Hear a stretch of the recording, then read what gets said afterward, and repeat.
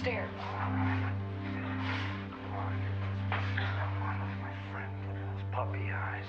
You can't hurt his feelings. No. I said no. You used yourself as bait? Yeah.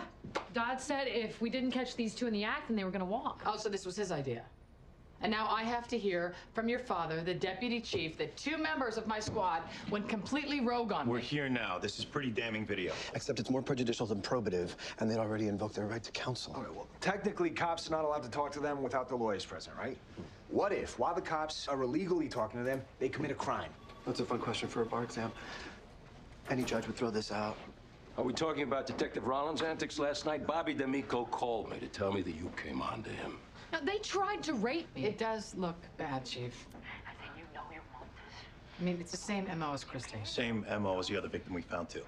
The one who won't testify. Christie will testify. You sure you want to walk into a court with an online ranter as your only witness? I can talk to her again, see if she's up for it. You know what? We both will. Make sure she doesn't record it.